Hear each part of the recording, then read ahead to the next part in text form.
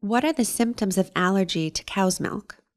For IgE-mediated, again, that's the one that can be very life-threatening reactions. So you can have a severe reaction as anaphylaxis, so difficulty breathing, wheezing, severe vomiting, low blood pressure, many different symptoms. But generally, there are symptoms that are going to occur within minutes of eating that food, usually within minutes to 30 minutes, but definitely within 2 hours of ingesting a food with cow's milk in it.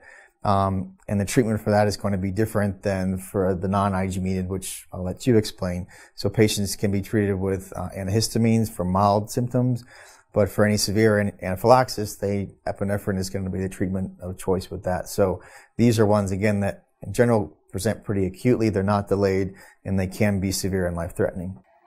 There are many symptoms relating to non-IgE-mediated cow's milk allergy because it is really a spectrum of different symptoms and diseases.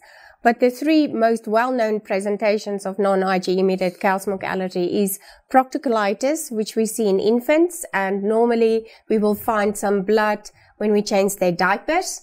The second type But otherwise they're not very symptomatic, right? Yeah, they're actually really well and they grow very well. Then the second type is eosinophilic esophagitis. In infants, this normally present with infants that's not growing well. They may have reflux or vomiting, depending on which terminology the physician prefers to use. And they're very difficult feeders. So, we struggle during the weaning period to get food into them. As they grow older, the symptoms change over time. So 5-year-plus old children often have just constant tummy ache. And then in adults, we find that really the esophagus has narrowed to such an extent that it needs to be dilated. So they get food stuck, things like that. They get food stuck, and they often tell you they're allergic to steak because the steak got stuck when they were eating. And then the third type is a really big word, food protein-induced enterocolitis syndrome, which we normally refer to as FPIES. It's not been described in adults, but in children, they present with profuse vomiting about 2 hours after consuming cow's milk containing food.